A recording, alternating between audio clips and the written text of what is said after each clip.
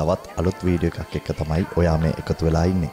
ඉතින් අද වීඩියෝ එකෙන් සාකච්ඡා කරන්න බලාපොරොත්තු වෙන්නේ අපේ ආහාර ජීර්ණ පද්ධතිය එහෙම නැත්නම් අපේ ආහාර මාර්ගයේ ඇතිවන විවිධ රෝග සම්බන්ධයෙන්. ඉතින් මේකදී අපි ප්‍රධාන වශයෙන්ම දන්නවා බඩේ ඇසිඩ් වැඩි වෙනවා. මේ ඇසිඩ් වැඩිවීම නිසා ඇතිවන රෝග විශාල සංඛ්‍යාවක් තියෙනවා. නමුත් අපි දන්නේ ප්‍රධාන වශයෙන් ગેස්ට්‍රයිටිස් කියන රෝගී තත්ත්වය විතරයි. මීට අමතරව රෝග විශාල සංඛ්‍යාවක් ඇති වෙනවා. ඉතින් අද වීඩියෝ එකෙන් අපි බලමු මේ අපේ බඩේ ඇසිඩ් නිපද වෙන්නේ කොහොමද කියන දේ සම්බන්ධයෙන් වගේම මේ ඇසිඩ් වැඩිවීම නිසා අපිට ඇති වෙන්න පුළුවන් රෝග මොනවද කියන දේ සම්බන්ධයෙන්. ඉතින් මේකෙදි ඔයාලා ජීවිතේට අහලා නැති අලුත් රෝග ගොඩක් ඉගෙන ගන්නවට අවස්ථාවක් තියෙනවා. ඒ නිසා වීඩියෝ එක ඉවර වෙනකම් බලන්න කියන පුංචි ඉල්ලීමත් එක්ක අපි යමු අද වීඩියෝ එකට.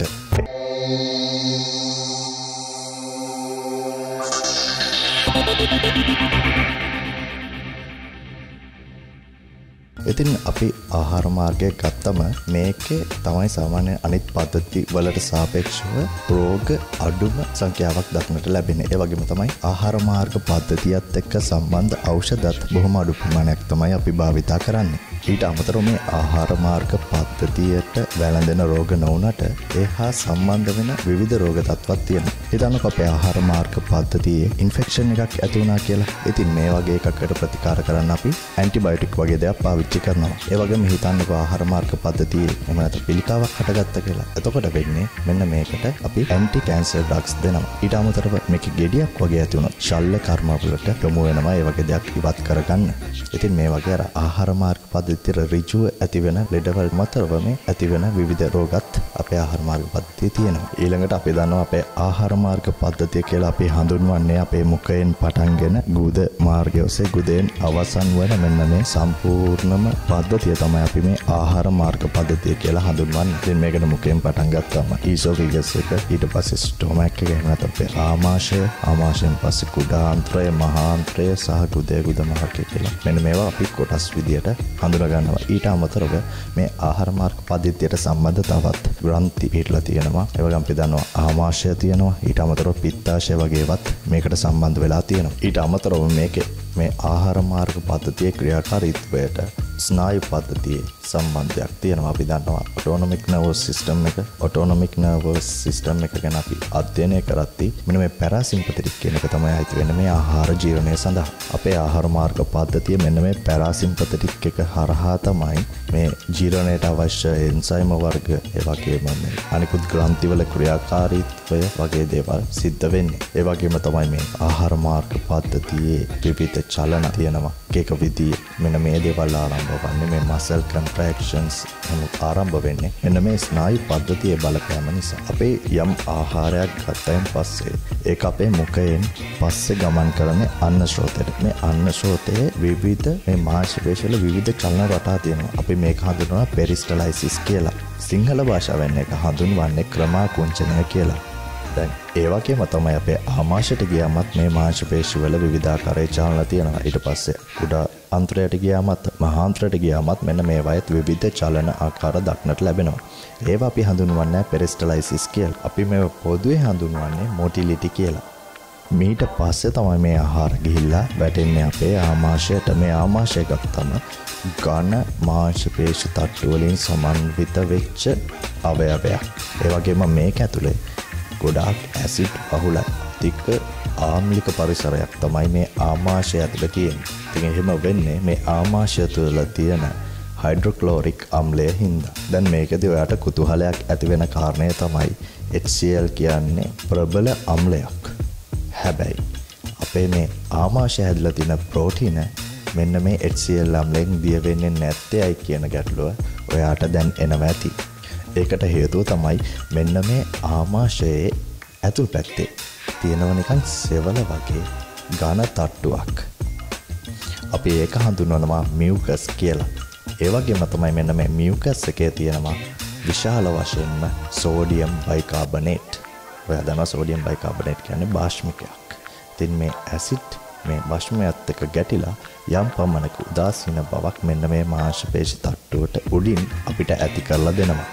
ඊළඟට තවත් වැදගත් කාරණයක් තමයි අපේ මේ අන්න ශ්‍රෝතයේ අර අපි කියපු අර ආමාශය තිබ්බ මියුකස් ලේ එකක් නැහැ. ඉතින් එතකොට වෙන්නේ දැන් මේ ඇසිඩ් බැරි වෙලාවත් අපේ අන්න ශෝතය දෙසට එහෙම නැත්නම් අපේ ඉහළ ප්‍රදේශයට මුඛයේ ප්‍රදේශයට ගමන් කරොත් දැඩි හානියක් ඇති වෙන්න පුළුවන්. එන්න ඒක වළක්වන්න අපේ මෙන්න මේ අන්න ශෝතය සහ ආමාශය අතර පුංචි වෑල් එකක් තියෙනවා. මෙන්න මේ විදියට අපේ ආමාශයේ තියෙන ඇසිඩ් අන්න ශෝතය දෙසට යම් ආකාරකින් ගලාගෙන ගියොත් ඒ ප්‍රදේශය ඉන්ෆ්ලේම් වෙනවා.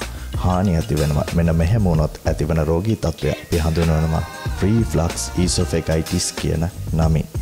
ඊළඟට වැදගත් කාරණය තමයි අපි ආමාශය හරස් අතට පළලා බැලුවොත් මෙන්න මේකේ තියෙනවා මේ ආමාශ බිත්තිවල ග්‍රන්ථි. මෙන්න මේ ග්‍රන්ථිවල තියෙනවා විවිධාකාරයේ සෛල වර්ග. අපි මේ ග්‍රන්ථි හඳුන්වනවා ગેස්ට්‍රික් ග්ලෑන්ඩ්ස් කියලා. මේවා එක සෛල වර්ගයක් තමයි මියුකස් සෙල්ස් කියලා අපි හඳුන්වන්නේ. ඒවෙන් තමයි මේ අපි කියන මියුකස් හැදෙන්නේ. ඊට අමතරව චීෆ් සෙල්ස් කියලා තියෙනවා. ඊට අමතරව පැරියේටල් සෙල්ස් කියලා තියෙනවා. මේක ඉතාමත්ම වැදගත් අපේ HCl ආම්ලය නිෂ්පාදනය සම්බන්ධව ක්‍රියා කරන්නේ මෙන්න මේ සෛල වර්ගය. ඒ වගේම තමයි එක සෛල වර්ගයකින් හැදෙන පෙප්සිනෝජන් කියන දේ ආමාශය තියෙන ඇසිඩ් වලින් මෙන්න මේ පෙප්සිනෝජන් පෙප්සින් බවට පත් වෙනවා. මෙන්න මේ පෙප්සින් වලට පුළුවන් විශාල ප්‍රෝටීන් කොලජන් වගේ ඒවා ජීර්ණය කරලා බිඳහැලා.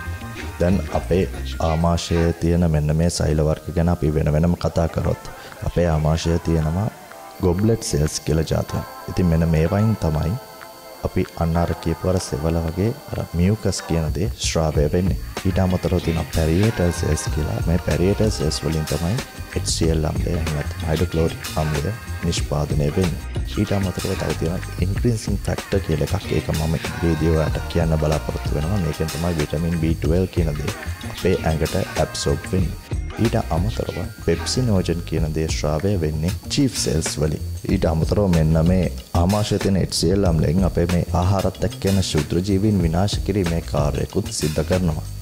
ඒ වගේම තමයි අපේ ආහාරවල තියෙන කැල්සියම්, අයන් වගේ ඒවා අඟට උරා ගන්නත් HCl ආම්ලය වැදගත් වෙනවා. අපි දැන් කතා කරමු මෙන්න මේ පැරියේටල් සෙල් එකෙන් කොහොමද අපේ ආමාශයේ HCl ආම්ලය නිෂ්පාදනය වෙන්නේ කියන දේ සම්බන්ධයෙන්. මෙන්න මේ පැරියේටල් සෙල් එකට මැසේජ් 3ක් ආවොත් තමයි HCl ආම්ලය නිෂ්පාදනය ආරම්භ වෙන්නේ. මෙන්න මේ පැරියේටල් සෙල් එකේ මේ මැසේජ් 3 ආවහම හැදෙනවා එන්සයිම් එකක්. ඒක අපි හඳුන්වනවා හයිඩ්‍රජන් පොටෑසියම් ATPase කියලා. මෙන්න මේ එන්සයිම් එකෙන් තමයි H ධන අයන නිපදවන්නේ. අපි ඒක හඳුන්වනවා H ධන අයන නිපදවන නිසා මේක අපි හඳුන්වනවා ප්‍රෝටෝන් පම්ප් එකක් කියලා. මේක මේ විදිහට හඳුන්වන හේතුව තමයි අපි රසායන විද්‍යාවේදී ඉගෙන ගන්නවා H ධන අයනයක් කියන්නේ ප්‍රෝටෝන එකක් කියලා. ඉතින් මේ ප්‍රෝටෝන එළියට නිදහස් කරන නිසා තමයි මේක අපි ප්‍රෝටෝන් පම්ප් එකක් කියලා හඳුන්වන්නේ. මෙන්න මේ පැරියේටල් සෙල් එකෙත් ප්‍රතිග්‍රාහක වර්ග කිහිපයක් තියෙනවා. මෙන්න මේ මැසේජ් ඇවිල්ලා වදින්නේ. මෙන්න මේ කෙමිකල්ස් ඇවිල්ලා වදින්නේ මෙන්න මේ ප්‍රතිග්‍රාහකවල එකක් තමයි ගැස්ට්‍රීන් රිසෙප්ටර් එකට ගැස්ට්‍රීන් කියන හෝමෝනය ඇවිල්ලා වැදුනහම මෙන්න මේ දේ ආරම්භ වෙනවා එක ආකාරයකදී. ඒ කියන්නේ HCl ආම්ලය නිපදවන්න පටන් ගන්නවා. මෙන්න මේකදී නිදහස් වෙන මේ H අයන ක්ලෝරයිඩ් අයනත් එක්ක එකතු වෙලා HCl ආම්ලය නිෂ්පාදනය කරනවා. මීට අමතරව තියෙනවා හිස්ටමින් කියලා අපේ ඉම්යුනි සිස්ටම් එකේ තියෙන කෙමිකල් එකක්. මේක ගිහිල්ලා වදිනවා හිස්ටමින් කියන රිසෙප්ටර්ස් වල. එතකොට වෙන්නේ අර වගේ H අයනයක් පිට කරනවා මේ හයිඩ්‍රජන් පොටෑසියම් ATPase කියන එන්සයිම් එක. ඉතින් මේකෙදිත් අර වගේම ක්ලෝරයිඩ් අයනත් එක්ක එකතු වෙලා හයිඩ්‍රජන් HCl ආම්ලය නිෂ්පාදනය කරනවා. ඊට අමතරව තියෙනවා මේකේ තවත් රිසෙප්ටර් జాතියක් මස්කරනික් රිසෙප්ටර්ස් කියලා. මෙන්න මේ මස්කරනික් රිසෙප්ටර්ස් වල ඇසිටයිල් කෝලින් කියන කෙමිකල් එක ඇවිල්ලා වැදුනහමත් මේ විදිහට හයිඩ්‍රජන් පොටෑසියම් ATPase එන්සයිම් මගින් H ධන අයන නිදහස් කරලා ක්ලෝරයිඩ් අයනත් එක්ක එකතු වෙලා HCl නිෂ්පාදනය කරනවා. ඉතින් මෙන්න මේ ආකාර තුනෙන් තමයි අපේ ආමාශය තුළ HCl ආම්ලය නිෂ්පාදනය වෙන්නේ. ඉතින් මෙන්න මේ වගේ දිගින් දිගටම HCl ආම්ලය නිපද වෙනකොට මේක නිපද වෙන එක නවත්වන්නත් ස්වාභාවික ක්‍රමයක් අපේ ආමාශය තුළ තියෙන්න ඕන. ඉතින් ඒ ක්‍රමය ගැන තමයි මම ඔයාලට දැන් කියන්න යන්නේ. මෙන්න මේ පැරියේටල් සෙල් එකේම තියෙනවා තවත් ප්‍රතිග්‍රාහකයක්. ඒක හඳුන්වනවා ප්‍රොස්ටාග්ලැන්ඩින් රිසෙප්ටර් කියලා. දැන් මෙන්න මේ ප්‍රොස්ටාග්ලැන්ඩින් රිසෙප්ටර්ස් වල ගිහිල්ලා ප්‍රොස්ටාග්ලැන්ඩින් කියන කෙමිකල් එක වැදුනහම ඇසිඩ් නිපද වෙන එක නවතිනවා. මේක තමයි ස්වාභාවිකව අපේ බඩේ හැදෙන ඇසිඩ් නවත්තන්න තියෙන ක්‍රමය. එහෙනම් අපිට තේරෙනවා ඇසිඩ් හදන මැසෙන්ජර්ස් 3ක් තියෙනවා වගේම ඇසිඩ් හදන එක නවත්තන එක මැසෙන්ජර් එකක් අපේ දේහය තුළ ක්‍රියාත්මක වෙනවා. ඉතින් අපිට දැන් තේරෙනවා මේක බැලුවාම මෙන්න මේ සිද්ධියත් එක්ක අපිට මේ ස්වාභාවිකව දැන් ગેස්ට්‍රයිටිස් වගේ රෝගවලදී බඩේ ඇසිඩ් හැදෙන එක ඉවස ගන්න බැරුව පපුව රිදෙනවා කියනවා විවිධාකාරයේ දේවල් මිනිස්සු කියනවා ඉවසන්න බෑ ගෑස් කියලා. ඉතින් මේකට විසඳුම් දෙන්න පුළුවන් අපිට මෙන්න මේ දේ තුලින්. එකක් තමයි HCl අම්ලය හදන මැසේජ් තුනක් තියෙනවානේ මෙන්න මේ තුන නවත්තන්න පුළුවන්. එහෙම නැත්නම් අපේ මේ පැරියටල් සෙල් එක ඇතුළේ තියෙන මේ හයිඩ්‍රජන් පොටෑසියම් ATPase කියන එන්සයිම් එක ක්‍රියාකාරීත්වය නවත්වන්න පුළුවන්. එතකොටත් HCl අම්ලය හැදෙන එක නවත්තන්න පුළුවන්.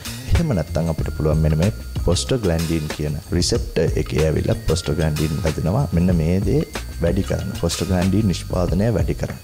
ඉතින් ඇත්තටම අපි බලමු මේ ක්‍රමවලින් කීයක් අපිට ප්‍රායෝගිකව කරන්න පුළුවන්ද කියන දේ. අපිට ඇත්තටම මේ ගෑස්ට්‍රින් කියන රිසෙප්ටර් එක බ්ලොක් කරන්න බෑ. හැබැයි අපි මේ හිස්ටමින් එහෙම නැත්නම් H2 කියන රිසෙප්ටර්ස්, හිස්ටමින් 2 කියන රිසෙප්ටර්ස් අපිට බ්ලොක් කරන්න පුළුවන්. ඒවට බෙහෙත් තියෙනවා. ඒ වගේම තමයි මේ ඇසිටයිල් කෝලින් ඇවිල්ලා වදින මස්කරයින් රිසෙප්ටර්ස් අපිට බ්ලොක් කරන්න පුළුවන්. හැබැයි ඒකෙදී අපිට අතුරු ආබාධ රසක් ඇති වෙනවා. ඒ නිසා අපිට ඒක ප්‍රායෝගිකව භාවිතා කිරීමේ යම් ගැටලු තියෙනවා. ඊට අමතරව අපිට හොඳම දේ තමයි මේ අපේ බඩේ මේ පැරියටල් සෙල් ඇතුළේ තියෙන හයිඩ්‍රජන් පොටෑසියම් ATPase කියන එන්සයිමේ ක්‍රියාකාරීත්වය නවත්වන එක. ඒකට ඕනතරම් ඖෂධ ලෝකේ හොයාගෙන තියෙනවා. අපි මෙන්න මේ එන්සයිම් එක හඳුන්වන්නේ ප්‍රෝටෝන් පම්ප් එක කියලා. ඉතින් මේ එන්සයිම් එක බ්ලොක් කරන ඖෂධ වලට අපි කියනවා proton pump inhibitors කියලා. ඔයාලා හැම කෙනෙක්ම බීලා ඇති omeprazole, pantoprazole, esomeprazole මෙන්න මේ වගේ ඖෂධ අයිති වෙන්නේ මෙන්න මේ proton pump inhibitors කියන කාණ්ඩයට. අපි පොදුවේ ගත්තොත් අපේ ආහාර මාර්ග පද්ධතියේ ඇතිවන ලෙඩ රෝග එකක් තමයි acid related diseases. ඒ කියන්නේ මේ අපේ බඩේ මෙන්න මේ වගේ HCl අම්ල වගේ acid නිපදව වෙලා එන්න ඒ හේතුව නිසා ඇතිවන ලෙඩ රෝග.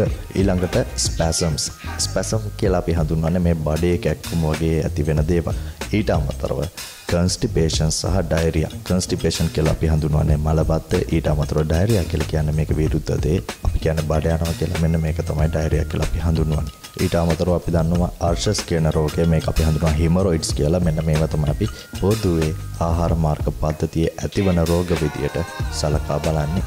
දැන් අපි ප්‍රධාන වශයෙන් බලමු මේ ඇසිඩ් නිසා අපේ ඇති වෙන්න පුළුවන් රෝගාබාධ. එකක් තමයි අපි GERD කියලා හඳුන්වනවා gastroesophageal reflux disease. මෙන්න මේ අපි කියවර ඇසිඩ් එක ආමාශයෙන් අපේ අනශෝතය දෙසට ගලාගෙන ගිහිල්ලා මේ ඇසිඩ් එක උඩට කාලා එන්නේ. නිසා ඒ වටේ පිච්චිලා ඒ ඉන්ෆ්ලේම් වල ඇති වෙන රෝගී තත්ත්වය තමයි මේ GERD කියලා අපි හඳුන්වන්නේ. ඊට අමතරව අපි හැමෝටම පොදු ලෙඩේ තමයි gastritis කියලා අපි හඳුන්වන්නේ. ඉතින් කාලයක් තිස්සේ මේ gastritis තියෙන රෝගීන්ගේ ඇතිවන දේ තමයි මේකේ තුවාල ඇති වෙන්න පුළුවන්. අපි දන්නවා අපි කතා කරන්නේ පෙප්සින් කියන හෝමෝනය තියෙනවා. මේක ප්‍රෝටීන ජීර්ණය කරනවා කියලා. ඉතින් මේ පෙප්සින් වල ක්‍රියාකාරීත්වයෙන් හින්දා මේ ආමාශයේ වනවීම ඇති වෙන්න පුළුවන්. ඒවා අපි හඳුන්වනවා peptic ulcers කියලා. ඊට අමතරව බොහොම විරල රෝගයක් තියෙනවා සොලිංග-එලයිසන් සින්ඩ්‍රෝම් කියලා. මේක සහ ලක්ෂණ. ඉතින් මෙන්න මේ දේවල් ගැන තමයි ඊළඟට මම ඔයත් එක්ක සාකච්ඡා කරන්න බලාපොරොත්තු වෙන්නේ. ඊළඟට අපිට මෙන්න මේ gastritis වගේ රෝග එහෙම නැත්නම් මේ ඇසිඩ් එක්ක සම්බන්ධ රෝග තත්ත්වවලදී අපි වෛද්‍යවරයෙක් හම්බෙලා වෛද්‍යවරයාට කියනවා මගේ බඩ දනවා, බඩ රිදෙනවා, ගෑස් වගේ උරුලන්න බෑ වේදනාවක්. මෙන්න මේ වගේ acid related disease එකක් තියෙන රෝගියෙක්ගේ complaint ඔක්කොම එක ගුණයට ගත්තොත් අපි යන්නේ ඒක තමයි හඳුන්වන්නේ dyspepsia කියලා. දැන් අපි gastritis ගැන කතා කරොත් මේ gastritis හැදෙන්න හේතු ගණනාවක් තියෙනවා. සහ මේ gastritis කියන රෝගයේත් විවිධ වර්ග තියෙනවා. මේවා හේතු සාධක පදනම් කරන විවිධ වර්ග තියෙනවා. එකක් තමයි Helicobacter pylori කියන බැක්ටීරියාව නිසා ඇතිවන gastritis තියෙනවා. අපි ඒව හඳුන්වනවා bacterial gastritis කියලා. ඒකද වෙන්නේ අර අපි කියවර සෙවල වගේ ස්තරය තුල තමයි මේ බැක්ටීරියාව වර්ධනය වෙන්නේ. වර්ධනය වෙලා එයාලා සෛල විනාශ කරනවා. එතකොට වෙන්නේ අර අපේ ස්වාභාවික ආරක්ෂක පැට වගේ හිටපු තාපය වගේ හිටපු මේ මියුකස් මෙම්බ්‍රේන් එක හානි වෙලා කෙලින්ම ඇසිඩ් අපේ ආමාශය බිත්ති මත ක්‍රියා කරලා දැඩි හානි ඇති වෙනවා, තුවාල ඇති වෙනවා. මෙන්න මේ විදිහට ඇතිවන gastritis තමයි අපි හඳුන්වන්නේ bacterial gastritis කියලා. ඒ වගේම තමයි සමහර අය අධික පීඩනයකින් ඉන්නේ. මානසික පීඩනය වලින් ඉන්න අයටත් ඇතිවන gastritis අපි ඒක හඳුන්වනවා acute stress gastritis කියලා. තවත් gastritis වර්ගයක් තියෙනවා erosive gastritis කියලා. ඒක අපි හඳුනන chronic erosive gastritis කියලාම. ඒවා අපි භාවිතා කරන සමහර ඖෂධ නිසා තමයි ඇති වෙන්නේ. ඒ වගේම ඇල්කොහොල් භාවිතය නිසාත් ඇති වෙන්න පුළුවන්. මීට අමතරව තවත් gastritis ආකාරයක් තියෙනවා atrophic gastritis කියලා. ඒකෙදි වෙන්නේ අපේ ආමාශය තුලම ඉන්න ඇන්ටිබොඩි එකක් අපිටම ඇටැක් කරනවා. මෙන්න මේක නිසා තමයි මේ atrophic gastritis කියන දේ ඇති වෙන්නේ. දැන් ඉතින් මෙන්න මේ විදිහට අපිට gastritis රෝගය වැළඳුනහම වෛද්‍යවරයෙක් කොහොමද හොයාගන්නේ මේ මොන කාණ්ඩයට අයිති gastritis තත්ත්වයක්ද කියලා. ඉතින් ඒකට ක්‍රම කිහිපයක් තියෙනවා. එකක් තමයි මේ රෝගියාගේ අතීතය ගැන සාකච්ඡා කරලා යම් විනිශ්චයකට එනවා. මෙන්න මේ හේතුව නිසා මෙන්න මෙයාගේ මේ හැසිරීම රටා නිසා තමයි gastritis ඇති වෙන්න ඇත්තේ කියලා. එහෙම නැත්නම් තවත් ක්‍රමයක් තියෙනවා. අපේ මේ මුඛ මාර්ගය තුළින් ආහාර මාර්ගයට ඇතුළු කරනවා යම් උපකරණයක්. මෙන්න මේකේ තියෙනවා කැමරා එකක්. ඒ වගේම මේකේ ෆොටෝස් ගන්න පුළුවන්, වීඩියෝ කරන්න පුළුවන්. ඒ වගේම තමයි මෙන්න මේකේ තියෙන අපේ ජූස් එකේ තියෙන යම් කොටසක් සාම්පල් එකක් විදියට මේ උපකරණයෙන්ම එළියට ගන්න පුළුවන්. ඒකත් පරීක්ෂා කරලා බලන්න පුළුවන්. එමගිනුත් විනිශ්චය කරන්න පුළුවන් මෙයාගේ gastritis වලට හේතුව මොකක්ද කියලා. අපි යන්නේ අර උපකරණය මේ ටියුබ් එක වගේ එක හඳුනන එන්ඩොස්කෝප් කියලා. මෙන්න මේ එන්ඩොස්කෝප් පරීක්ෂාවෙන් අපිට මේ දේ තහවුරු කරගන්න පුළුවන්. අපි ගත්ත මේ ජූස් එක පරීක්ෂා කරලා බලද්දී මේකේ තිබුණත් අර අපි කියපු H pylori කියන බැක්ටීරියා සාම්පල් එකක් මේකෙන් හම්බුනොත් ડોක්ටර් විනිශ්චය කරනවා මෙයාට තියෙන මෙන්න මේ බැක්ටීරියල් ગેස්ට්‍රයිටිස් කියලා. දැන් ඒ වගේ දෙයක් වුණත් කරන්න ඕන දේ තමයි මේ බැක්ටීරියාව විනාශ කරලා දාන්න. එතකොට එයාගේ ગેස්ට්‍රයිටිස් රෝගී තත්ත්වය සනීප කරන්න පුළුවන්. ඊළඟට මේ ඇසිඩ් නිසා ඇති වෙන්න පුළුවන් රෝගී තත්ත්වය තමයි මේ පෙප්ටික් අල්සර්ස් කියලා අපි හඳුන්වන්නේ. අර වගේ එන්ඩොස්කෝපි එකක් ඇතුළට දාලා අපේ ආමාශය බැලුවම තුවාල තියෙනවා අපිට දක්නට ලැබෙනවා. ඉතින් මේකේ තියෙන භයානකම තමයි මේ තුවාල වලින් අපි දන්නේම නැතුව කාලයක් තිස්සේ චුට්ට ලේ ගිහිල්ලා අපේ ඇඟේ තියෙන හිමොග්ලොබින් ලෙවල් එක ගොඩාක් අඩු වෙනවා. ඇනීමියා තත්ත්වයක් ඇති වෙන්න පුළුවන් මෙන්න මේ හේතුව නිසා. රක්තහීනතාවය ඇති වෙන්න පුළුවන්. ඊට අමතරව භයානකම පැත්ත තමයි කාලයක් තිස්සේ මේ විදිහට තුවාල තිබ්බොත් මේවා පිළිකා බවට පත්වීමේ අවදානමකුත් රෝගීන් සතුව තියෙනවා. මේක ඇති වෙන අර මං කලින් කිව්ව එන්සයිම් එක පෙප්සින් කියන එන්සයිම් මේ ක්‍රියාකාරීත්වය නිසා මේ පෙප්ටික් අල්සර්ස් කියන දේවල් ඇති වෙන්නේ. ඊට පස්සේ අපි කතා කරමු මේ සොලින්ග එලයිසන් සින්ඩ්‍රෝම් කියන එක. මෙන්න මේ රෝගී තත්ත්වයේදී වෙන්නේ අපේ අග්නාශයේ ගෙඩි වර්ගයක් ඇති වෙනවා. ටියුමර්ස් කියලා අපි හඳුන්වන මේ ටියුමර් වලින් කන්ටිනියුවස්ලි එක දිගට අර අපි කියපු ගැස්ට්‍රින් කියන හෝමෝනය රිලීස් වෙනවා, නිදහස් වෙනවා. එතකොට මොකද වෙන්නේ මේ ගැස්ට්‍රින් කියන හෝමෝනය තමයි අපි කලින් කතා කරපු පැරියටල් සෙල්ස් වල ගිහිල්ලා වැදිලා HCl අම්ලය නිපදවන එක පටන් ගන්න ප්‍රෝටෝන් පම්ප් එක ආරම්භ කරනවා. ඉතින් ගැස්ට්‍රින් හෝමෝන් එක එක දිගට පැය 24 දවස් 365ම මේ විදිහට එනවා නම් එයාගේ ආමාශයේ HCl නිෂ්පාදනය අඛණ්ඩව සිද්ධ වෙනවා. මේක දැඩි අවදානම් තත්ත්වයක්. මේක ගොඩක් විරල රෝගී තත්ත්වයක්. ඉතින් ඇත්තටම මේක ඊටාත්ම භයානක රෝගී තත්ත්වයක්. මේකෙන් වෙන්නේ අපේ බඩවැල් පවා තැම්බෙන තරම් අධික ඇසිඩ් එකක් රිලීස් වෙන එක. ඉතින් මේ වගේ රෝගීන් සඳහා අපි දන්නවා මෙප්‍රසෝල් වගේ ඖෂධ ගත්තාම 20 මිලිග්‍රෑම් වගේ තමයි දෙන්නේ සාමාන්‍ය රෝගියෙක් තියෙන සාමාන්‍ය ગેස්ට්‍රයිටිස් රෝගියෙකුට. හැබැයි මේ වගේ හයි ඩෝසස් දෙනවා 80 මිලිග්‍රෑම් වගේ විශාල ඩෝස් එකක් මේ රෝගීන් සඳහා ලබා දෙනවා. දැන් අපි මේ වීඩියෝ එක පුංචි සමරිකක් විදියට සාකච්ඡා කරමු. මොන හේතු නිසාද අපේ මේ ඇසිඩ් නිසා ඇතිවන ලෙඩ ඇති වෙන්නේ? අපි කතා කරපු කරුණුත් එක පුංචි සමරිකක් ගමු. එකක් තමයි අපි කිව්වා බඩේ හැදෙන HCl අම්ලය. ඊට අමතරව පෙප්සින් කියන එන්සයිම් එක. ඒ වගේම සමහර බෙහෙත් වර්ග, ඒ වගේම හෙලිකොබැක්ටර් පයිලෝරි කියන බැක්ටීරියා, ඒ වගේම තමයි ඇල්කොහොල් වගේම ධූමපානයත් මෙන්න මේව තමයි මේ විදිහට අපේ ગેස්ට්‍රයිටිස් වගේ හේතු. එහෙම නැත්නම් අපේ ඇඟේ ඇසිඩ් ඇඩි කරන හේතු, ඒ වගේම වනවීම, තුවාල වීම ඇති කරන හේතු තමයි මෙන්න මේ කියන දේවල්. ඉතින් මෙන්න මේ දේවල් නැති කරන්න ඕනේ කොහොමද කියලා අපි දැන් බලමු. මෙන්න මේ කියපු රෝග ටික වළක්ව ගන්න ස්වාභාවිකව අපේ තියෙන දේවල් මොනවද? එකක් තමයි අපි කතා කරපු අර පොස්ටෝග්ලැන්ඩින් කියන එක. ඒ වගේම තමයි රාමාශයේ තියෙන සෙවල වගේ ස්තරය මියුකස් කියන එක. ඒ වගේම තමයි මේ මියුකස් ස්තරයේ තියෙන බයිකාබොනේට් අයන. මේවා තමයි අපිට අපේ ආමාශය ආරක්ෂා කරලා දෙන දේවල් විදිහට ස්වාභාවිකව අපේ ඇඟේ පිහිටලා තියෙන්නේ. මේ කියපු රෝගවලට අපි දැන් ප්‍රතිකාර කරන්න ඕන. ඒකේ ප්‍රධානම දේ තමයි මේ සිම්ප්ටම්ස් කියන දේ ඇති වෙන එක වළක්වන්න ඕන. කියන්නේ රෝගය නිසා ලෙඩාට ඇතිවන අපහසුතාවයන් ටික අපි මුලින්ම නැති කරන්න ඕන. අපි හිතමු අර පෙප්සින් වගේ දේ නිසා අපේ ආමාශය තුවාල ඇති වෙලා තියෙනවා නම් මෙන්න මේ තුවාල සනීප කරන එක තමයි ඊළඟට කරන්න ඕන දේ. ඊළඟ කාරණේ තමයි මෙන්න මේ වගේ දේවල් නැවත ඇති වෙන එක අපි වළක්වන්න ඕන. තවත් කාරණයක් තමයි මේවා පසු කාලීනව අපිට ඇති වෙන්න පුළුවන් තත්ත්ව වළක්වන්න ඕන එක. හිනතාව වගේ ඇති වෙන්න පුළුවන් එක අපි වළක්වන්න ඕන. ඒ වගේම මේ පෙප්ටික් අල්සර්ස් වගේ ඒවා දීර්ඝකාලීනව තිබිලා පිළිකා බවට පත් වෙන්න පුළුවන් අවදානම් වගේ දේවල් අපි නැති කරන්න ඕන. මෙන්න මේ දේවල් තමයි ප්‍රධාන වශයෙන් අපි බලාපොරොත්තු වෙන්නේ. ඊළඟට මේ වීඩියෝ එකේ වැදගත්ම කොටස තමයි දැන් සාකච්ඡා කරන්නේ. මෙන්න මේ අපි බොන ඖෂධවල ක්‍රියාකාරීත්වයෙන් කොහොමද මේ ඇසිඩ් නිසා ඇතිවන ලෙඩ සනීප කරගන්නේ කියන දේ. දැන් HCl කියන අම්ලය ගැන හිතන්නකො මේක ප්‍රබල අම්ලයක්. මේක උදාසීන කරන්න පුළුවන් අපිට ප්‍රබල භස්මයක් භාවිතා කරලා අපි ලැබ් වලදී ඒ දේවල් පරීක්ෂණාත්මකව කරලා තියෙනවානේ. ඉතින් හැබැයි අපිට පුළුවන් ද සෝඩියම් හයිඩ්‍රොක්සයිඩ් වගේ භස්මයක් බොන්න බෑ. එතකොට වෙන්නේ අපේ මුළු මුඛයේ සිට අන්න ශ්‍රෝතේ මේ ඔක්කොම ටික පිච්චිලා යනවා. භස්මයටත් අපේ ඇඟ පිච්චෙනවා.